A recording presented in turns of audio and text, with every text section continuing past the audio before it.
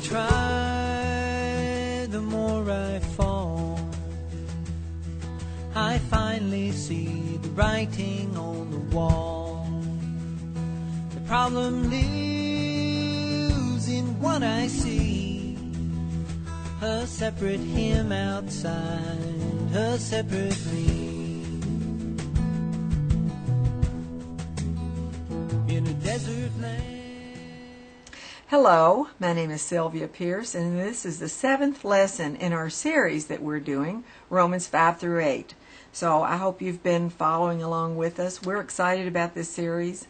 Like I said last time, we're going to have a written guide, study guide that actually goes with this series so that you can sit down with your people in your own home and go over these very important scriptures, because I believe, and I've heard other people say the same thing, that Romans 6 through 8 is really the key to the whole Bible, and certainly the key to living the Christian life, and knowing that really we're dead and Christ is our life, which of course is the name of our ministry, Christ Our Life Ministries.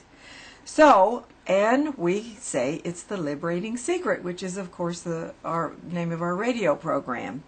And we hope it won't be a secret for long, because this is the day when the Holy Spirit is unveiling of mysteries. And you know, it says in Colossians chapter 1 verse 27, it says that Christ in you is really the only hope of glory and the mystery of the gospel. Somebody called me the other day and said, you know, in your book you say something about mystics. Could you please tell me what a mystic is? Because that sounds scary. It does sound scary to people. A mystic basically is a person that unveils mystery. And I thought, well, Jesus was a mystic. And actually, the Bible is a mystic writing, because it's unveiling mystery and that's been beforehand been a mystery. That's why we call it the Liberating Secret, because the Holy Spirit in this day and time is bringing this message of our true identity to Christ to the whole body of Christ throughout the whole world. And that's really why, that's the whole purpose of our ministry.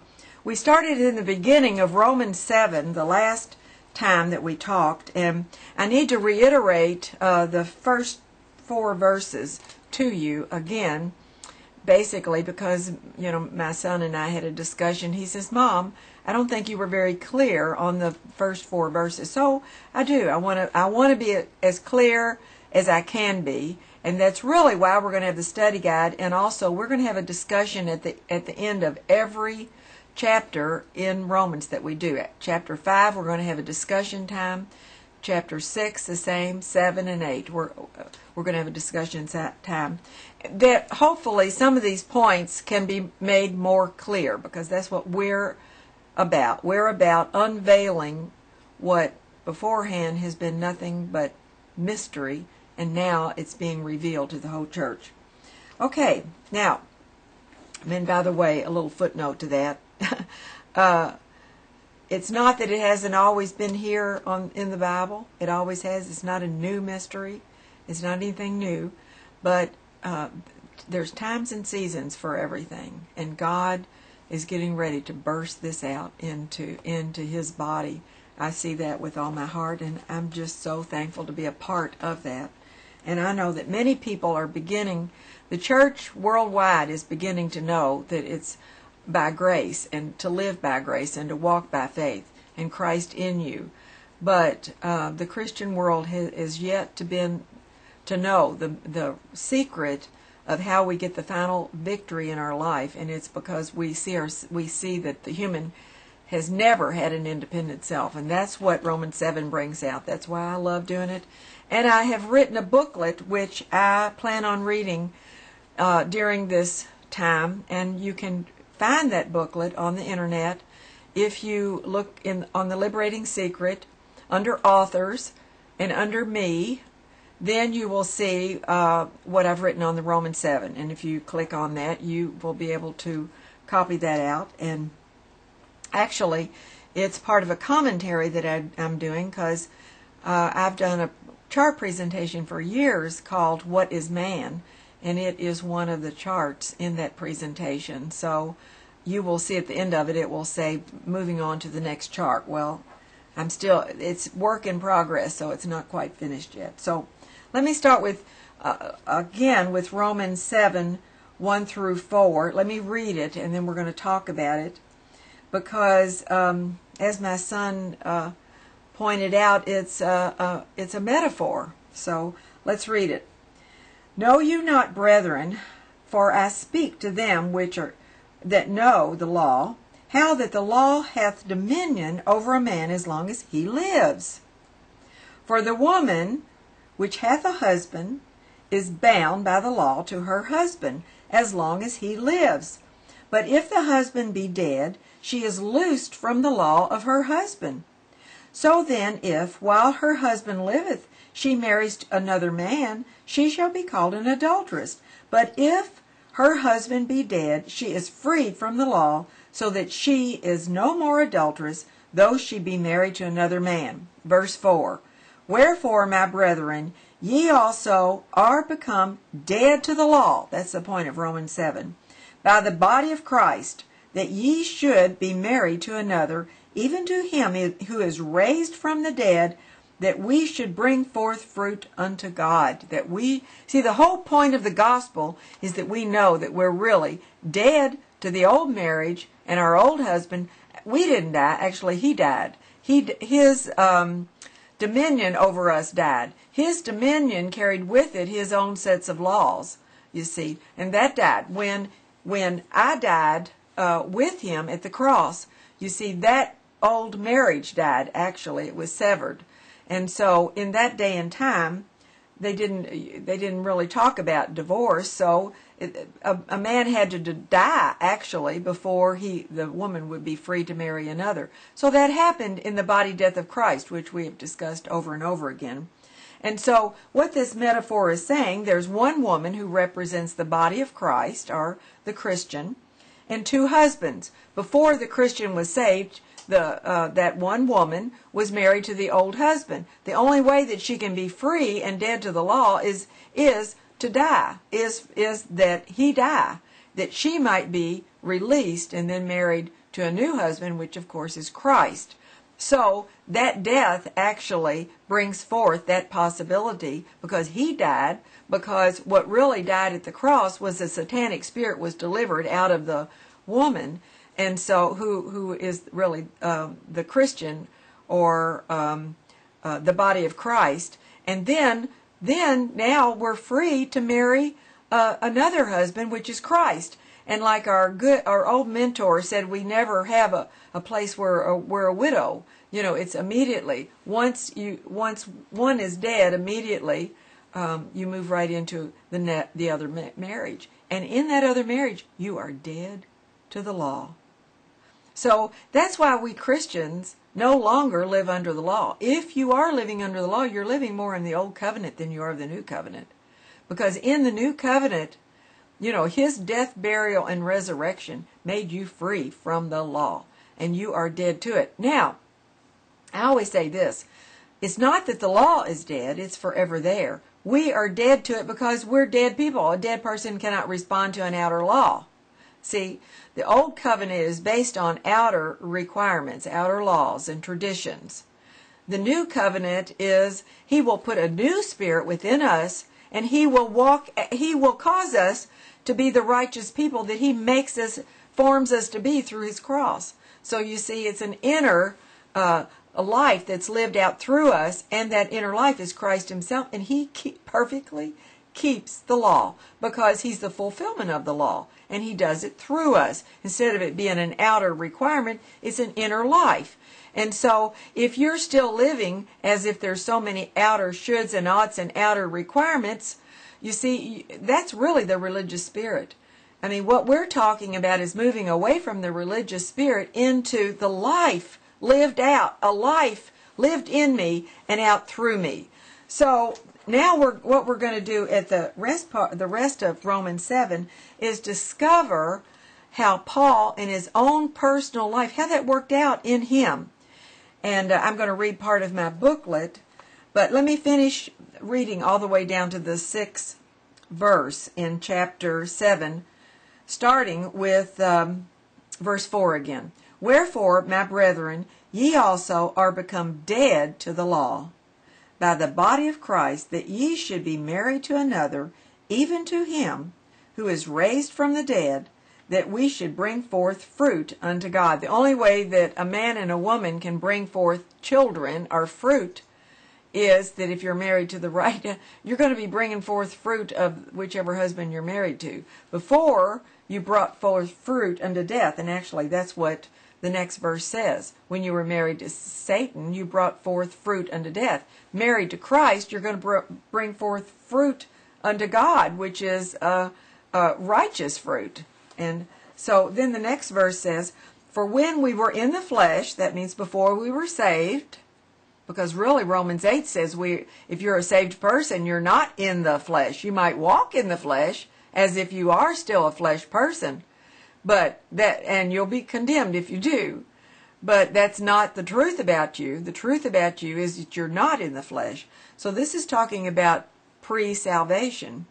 And it says, for when we were in the flesh, the motions of sin, which were by the law, did work in the members of us to bring forth fruit of death. You see, so you've got to have the right husband in order to produce the right fruit.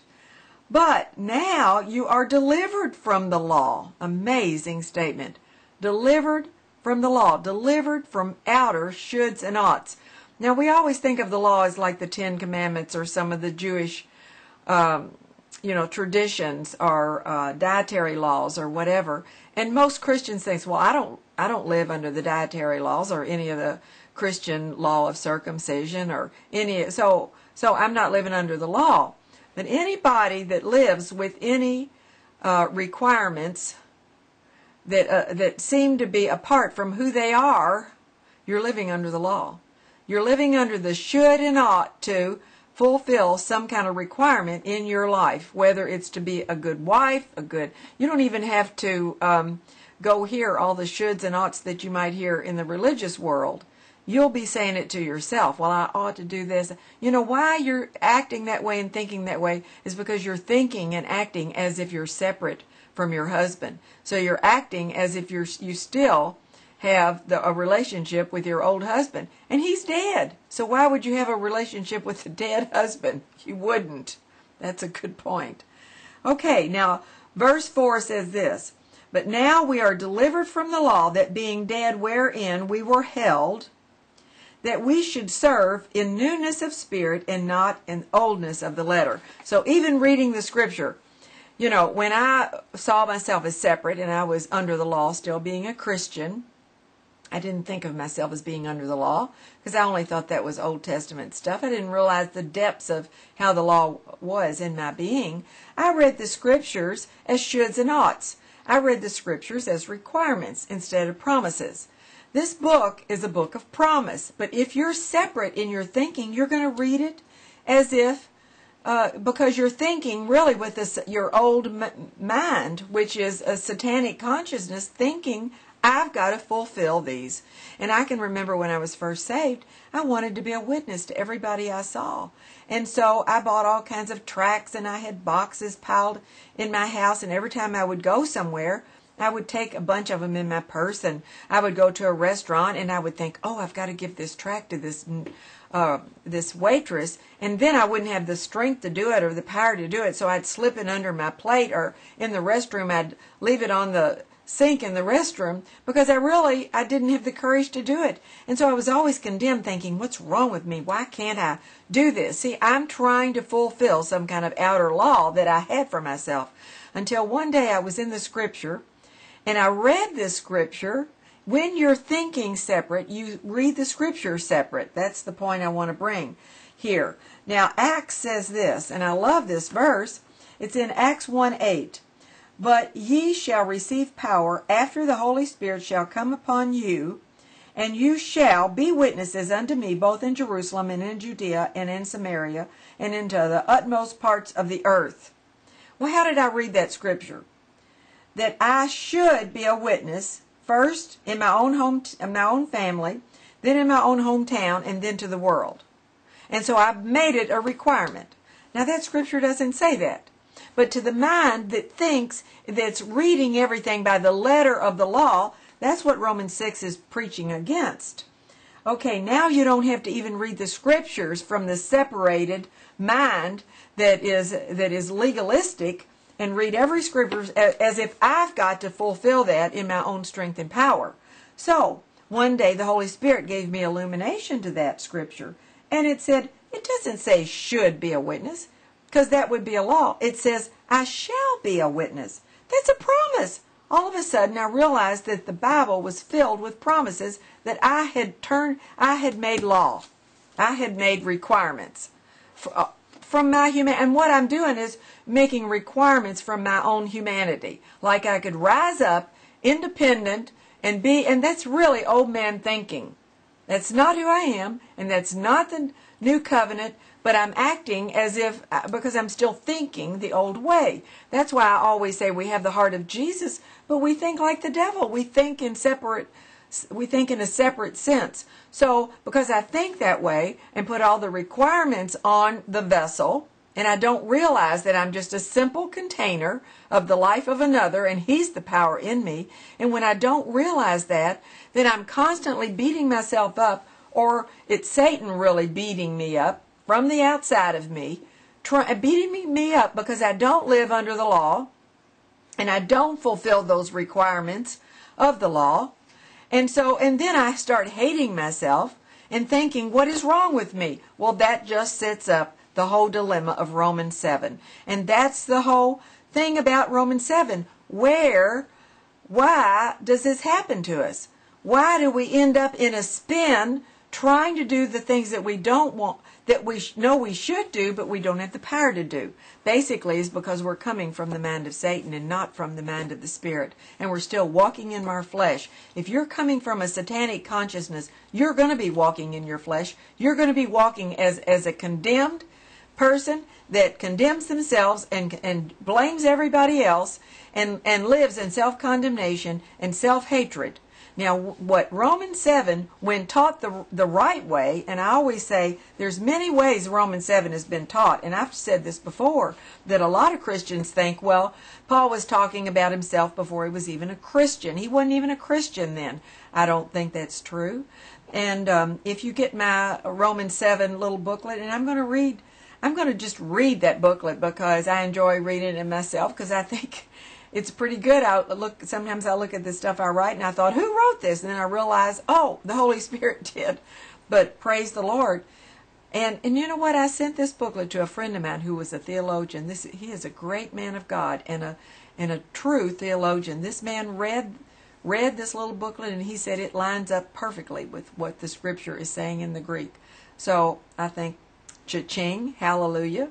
You know, the Lord gave me a little bit of clout there, although, you know what, the clout that I'm speaking from and teaching from is really simply the Holy Spirit and what the Holy Spirit has given us as the truth, as He unveils it to us. And by the way, I've had many, many Bibles, and usually I can look at my Bible on the edge of it, and there's a little place in the Bible that's real dark, gray looking. The rest of the pages look white or gold or silver, however it might be.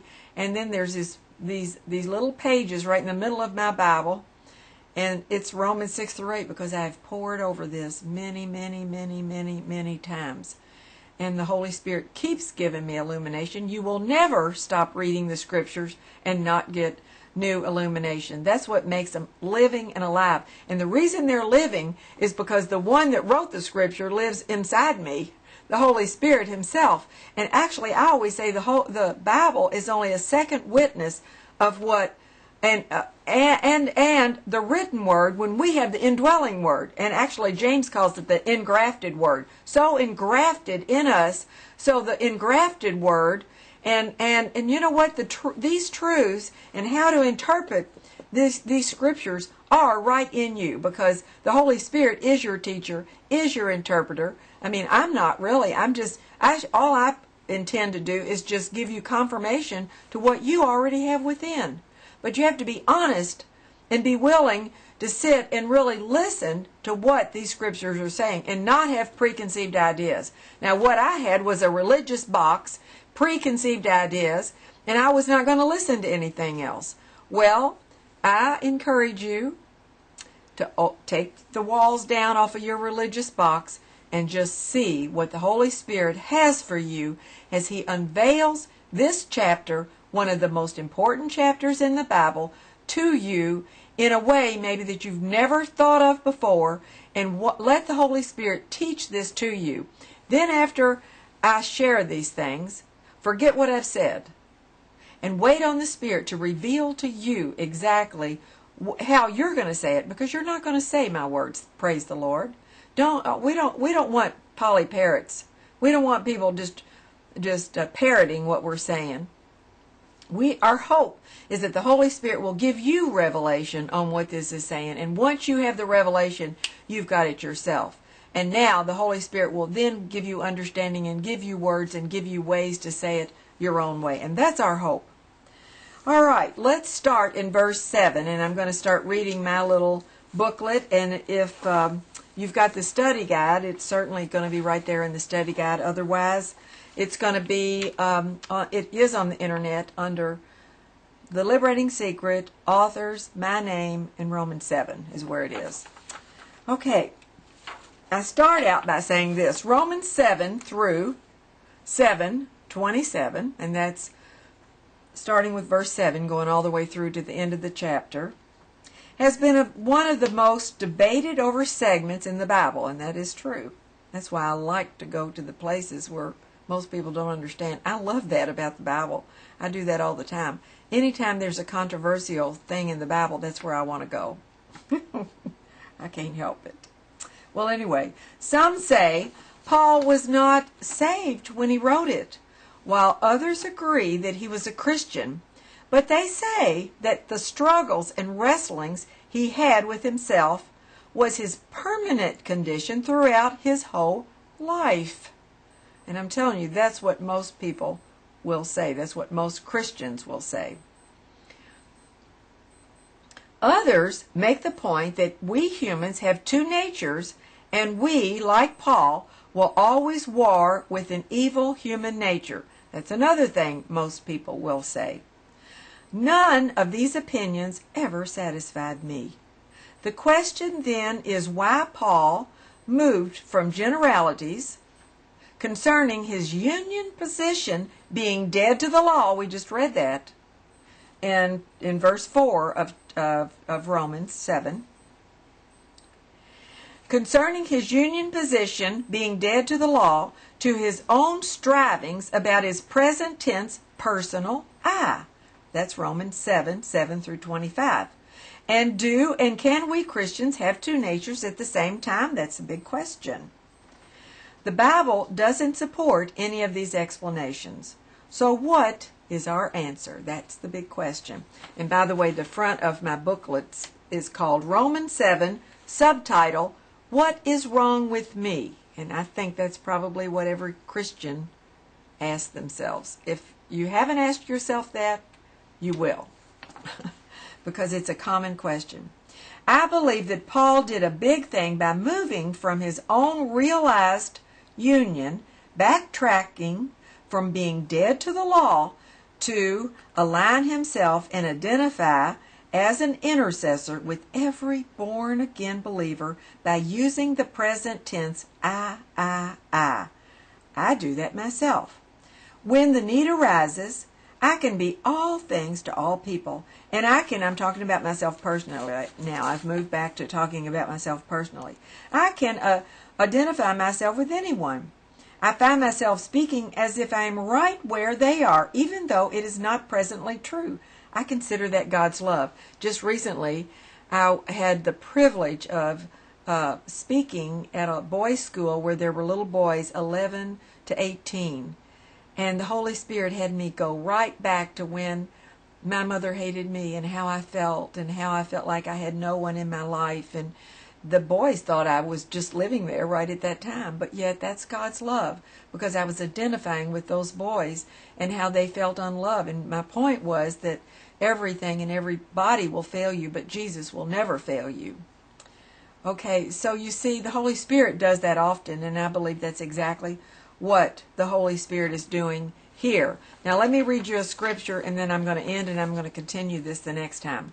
Paul says this in 1 Corinthians 9:19 through 22.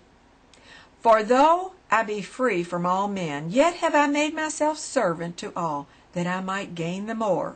And unto the Jews I become as a Jew, that I might gain the Jews. To them that are under the law, as under the law, that I might gain them that are under the law. To the weak become I as weak, that I might gain the weak.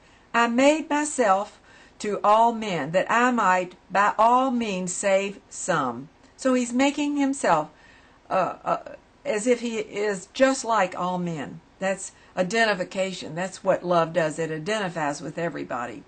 I believe that is just what Paul did in Romans 7 through 25. He expounded on his past experience as if it was his present condition in order to identify with us all. Oh my goodness. Now I think I'm going to stop there because I want to continue next time. We're just going to dive right into experiencing exactly, Paul, you're going to see yourself in Romans 7. And you're going to see that until you get the Romans 7 dilemma solved, you're going to be a condemned person that lives out of self-condemnation and self-hatred and loving Jesus but hating yourself because you can never really perform the way you really want to. And you're going to wonder, what is wrong with me? What is my problem? What is wrong with me? That's exactly the questions that Paul asked in Romans 7. It should be your questions, because God wants to unveil this mystery to each one of us. What is the problem? Okay, I see that I know as a Christian, I know I'm not the one that does the good, but I blame myself for doing the evil. Is that true? Is it true that it is me, the human me, that does the evil? Well, that's what we're going to look into. And so wait and see, because the next lesson we're going to bring out exactly what Paul went through, and you're going to find yourself there. So in lesson 8, we're going to pick this up again. So thank you for joining us. Goodbye. The more I try, the more I fall. I finally see the writing on the wall. The problem lives in what I see. A separate him outside, a separate me. In a desert land.